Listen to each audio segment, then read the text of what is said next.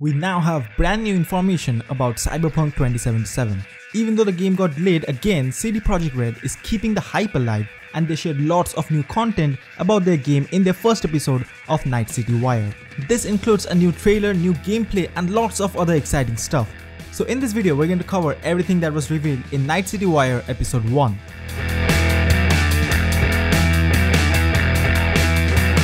Starting with a brand new trailer that was shown at the very beginning of the stream.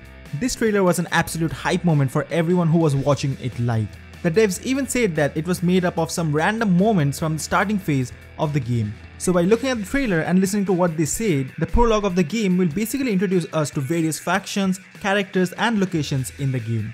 Speaking of locations, the trailer revealed a new district in the game, which is the Badlands. Visually, this place looks very much different from the rest of the game.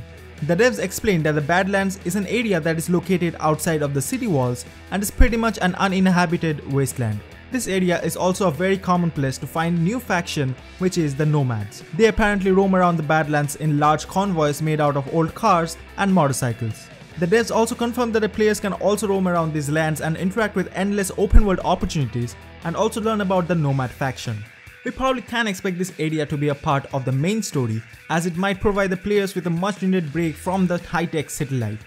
Now about the story, I expect CD Projekt Red is not going to divulge any vital information about it, and I also kind of want it to stay that way. But in the trailer we find a small part of the story which could be an actual quest in the game, which is to steal a chip that is described to grant immortality in some sort of way. Now the chip is owned by an organization in the game called Arasaka, which could probably be the actual villains in the game. By looking at the vehicles they own and the huge cash transactions we see in the video, this organization probably has a lot of power and somehow controls the city business. But we're not going to go into details with the story of the game and would like to find it out while playing the actual game. Before I talk more about the game, there is this one reveal that CD Projekt Red unveiled, and believe me, I never saw that coming.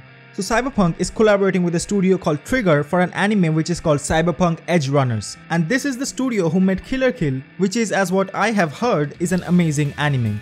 The story of Edge Runners is not connected to that of the game, but it takes place in the same city, which is the Night City.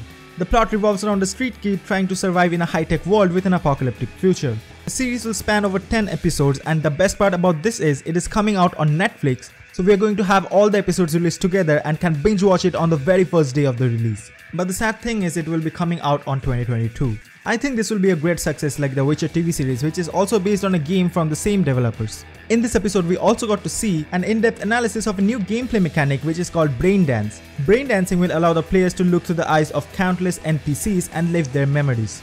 It is almost like an alternate reality inside of the game which lets you see, hear or even smell what the character smelled. According to the lore of the game, brain dance was invented as a therapy method. The devs made it clear that this particular mechanic is going to play a huge part throughout the game and will be an important storytelling device to explore the world's history, philosophy and different factions. So that was everything that was showcased in the first episode of Night City Wire, and they have just begun to scratch the surface. There's going to be so much more content that we can get a hint of before the game launches in November. CD Projekt Red confirmed there's going to be a new episode in few weeks with new content information, and maybe we can expect another unexpected reveal from the team. So are you excited about Cyberpunk 2077 like I am? Share your thoughts about this game in the comments down below, and for more videos like this follow GamerConnect.in on Facebook, Instagram and YouTube. That was me, Decker. See you again next time.